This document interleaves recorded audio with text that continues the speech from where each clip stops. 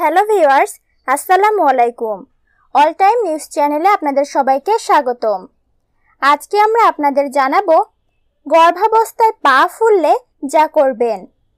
তো চলুন শুরু করা যাক। প্রচুর পানি পান করুন।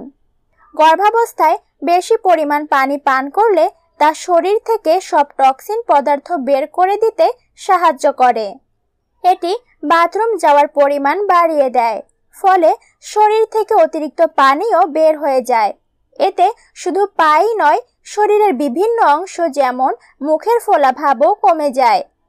অনেক সময় পা ঝুলিয়ে বসে থাকা পরিহার করুন। গর্ভাবস্থায় অনেক সময় ধরে পা ঝুলিয়ে বসে থাকা যাবে না, এতে পা ফোলার পরিমাণ আরও বেড়ে যেতে পারে। তাই দীর্ঘক্ষণ পা ঝুলে বসে থাকা এড়িয়ে চলুন। অনেক সময় ধরে দাঁড়িয়ে থাকা। গর্ভাবস্থায় একইভাবে অনেক সময় ধরে দাঁড়িয়ে থাকা এড়িয়ে চলতে হবে, কারণ এতে শরীরের নিচের দিকে জলীয় অংশ বেশি প্রবাহিত হতে থাকে, যার ফলে পা ফুলে ওঠে।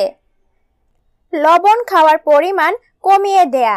গর্ভাবস্থায় পা ফোলা থেকে রেহাই পেতে লবণ খাওয়ার পরিমাণ কমিয়ে দিতে হবে, কারণ লবণ শরীরের পানি ধরে রাখে।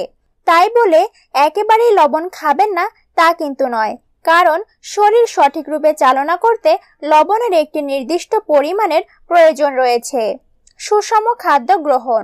গর্ভাবস্থায় সুষম খাদ্য ও পা ফোলা কমাতে সাহায্য করে। এটি এমন একটি বিষয় যা শুধু গর্ভাবস্থায় নয়, সবাইকেই মেনে চলা উচিত। ঢিলেঢালা পোশাক পরা। জিন্স বা ট্রাউজারের মতো টাইট পোশাক পায়ের ওপর চাপ বৃদ্ধি করে।